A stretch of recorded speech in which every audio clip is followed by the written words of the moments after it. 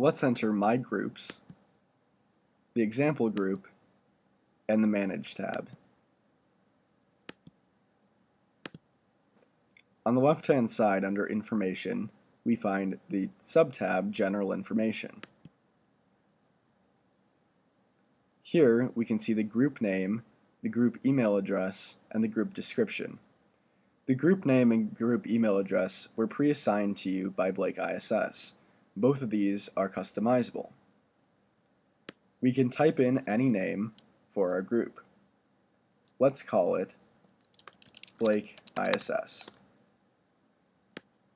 The group email address will be iss@blakeschool.org. iss@blakeschool.org is already taken, so we need to find a different address.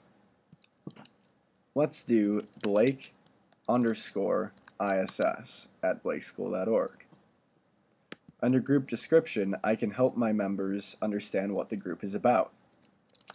This is a test group for Blake ISS. Now, at the top I can hit Save, and these changes will be reflected.